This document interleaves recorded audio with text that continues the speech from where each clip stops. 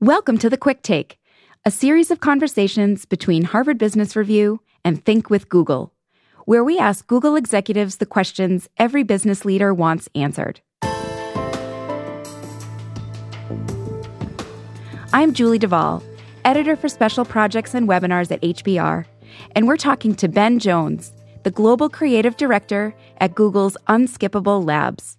Ben, thanks so much for joining us today. My pleasure. So as creative director at Google, what is the most common question other creative leaders ask you? They're super concerned about the pace of change. How do I keep up? What capabilities do I need to build? And what's actually true? I think as they look out at the marketing ecosystem, there's a sense that there's immense complexity, an immense rate of change, and an immense amount of charlatanism out there. So they want grounding in what data is real, what can I rely on, what decisions do I need to make, and how quickly do I need to be evaluating those decisions. And you've been working on YouTube for years now, and so you must have seen a lot with that. So based on the data, what have you found that works and what doesn't? We're victim to some pernicious myths, I think. Number one being that attention spans are shrinking. They're getting shorter and shorter and shorter. But if you look across media, that's actually not true. In fact, the opposite is true. Hollywood movies are getting longer and not shorter. Books are getting longer and not shorter. And we're in this golden age of long-form television. So if you think about Game of Thrones, we're in the 10th year of that. There were 5 books before that, 5,000 pages of Game of Thrones, and we still haven't gotten enough of it. So this idea that attention spans are shrinking is wrong. And when we make advertising based on the idea that attention spans are shrinking, we make bad ads. God knows we've got enough of those already. So I think that advertisers need to understand that it's not that attention spans are shrinking, it's that our tolerance for things we're not interested in, that is shrinking. We decide quicker, are we interested or not, and we move on quicker. And so if you're an advertiser, you need to get chosen. But if you are, then people want more from you. So with people moving on faster, does that change the way you think about creativity? When I was a creative director at an agency, we thought that there were big stories, right? You were going to tell an anthemic TV spot and move everyone in the world. And as I moved into this world, there were all of these data signals, and the signals that you responded to would create a lot of little stories. So there was this dichotomy between big anthemic stories and, little rational sort of small stories. And if you're creative, you always want to be big, right? You always want to tell the big story. You want to move as many people as you can. I think that what we figured out over time is that there's a different kind of richness in the signals, and that you can tell big stories. They don't feel big in the same way. You're writing a 30 and you're like, open on, and the anthemic music starts. But by the same token, you can build this engine or build this story machine that reaches a lot of people in very powerful ways. It's a different kind of creativity, but it's no less big. Some things must have stayed the same. So talk about that.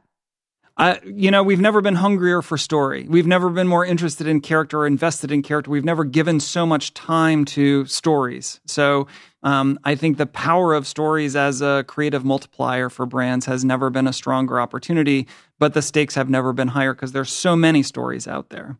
All right, we are awash with data, technology, new tools, machine learning. Are machines coming to replace creatives? I think we're a little drunk on data at the moment. I think creatives are on their heels because there's so much excitement about data that we don't understand the way those two pieces fuse together. So if you're a creative, what we need to understand is how to use that data, how to use the insights that come from it. We've been using machines to ask the questions that machines are good at answering and imagining that those will be useful. The reality is we need to get the machines to answer questions that improve the creative, that make the creative better. And I think that's the challenge right now. What we'll find for creatives is that the machine learning will make creative better. It'll highlight what's important. It'll reveal patterns that you can key off of. But it's more like a billion interns than Einstein. So it'll be a utility that's helpful, that focuses the human effort, but it's not going to be your creative director. Does that make creative thinkers think about creativity differently in light of technology? They should lean into the idea that it can be helpful for them. It's going to require a different kind of flexibility, but it opens up new opportunities. And I think the creatives who are excited and who lean on the tools to work for them will create better work. In this world of new technologies, what is experimentation's role in creating ads that work? The challenge for brands today is that we're behind our customers. The customers are evolving faster than our sense about them is, and therefore our work. And the only way to catch up to them is through experimentation. If you wait for patterns to get baked out into best practices, by the time that you get there, your audience will have moved on. And so in order to leapfrog to where our customers are, we need to do these experiments. We need to say, I don't know, you don't know, let's find out. I think that there is an idea that experimentation is risky, but the risk has never been lower. It's never been cheaper to find out. It's never been easier to find out. It's never been faster to find out. And so building in this experimentation mindset that allows brands to catch up with what their customers are saying, doing, feeling, needing, I think it's an imperative for all brands. As you look to the horizon, what are you seeing as the next challenge that's coming for creative leaders, and what should they be doing to get ready for that challenge? Out of all these tools that we have, there's an immense amount of data emerging, and we need to figure out how to use it. I think when we started looking at all these audience signals, we thought it was just about rational matching, right? You like sports, it says sports. You like beauty, it says beauty. What we're uncovering is that there are layers of signals that may be more powerful or maybe richer. If we understand when you're moving, or if you're an empty nester, or if you've just gotten a new job, that opens you to a different kind of story, not just one that says, hey, you got a new job, how about X? But may make you more emotionally available, may make you dream a little more, aspire a little more. And so I think we're just at the beginning of understanding what signals there are, how to value them, and then how to respond creatively. So if you're a creative leader, you need to look past rational. Yes, use rational signals by all means. There's great power in the matching, but it's the first step. It's not the last. You talked a lot about the next generation of leaders.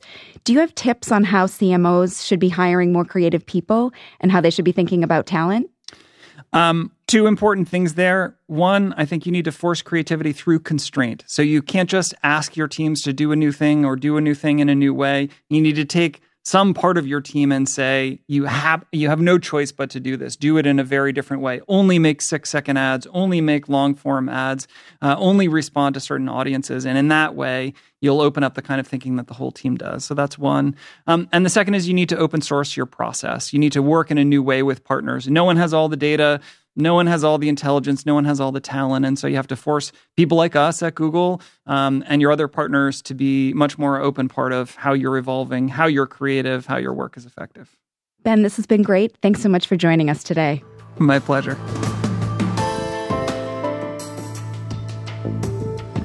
Have a question for Google? Tweet @ThinkWithGoogle using #QuickTake, and it could be answered on our next episode.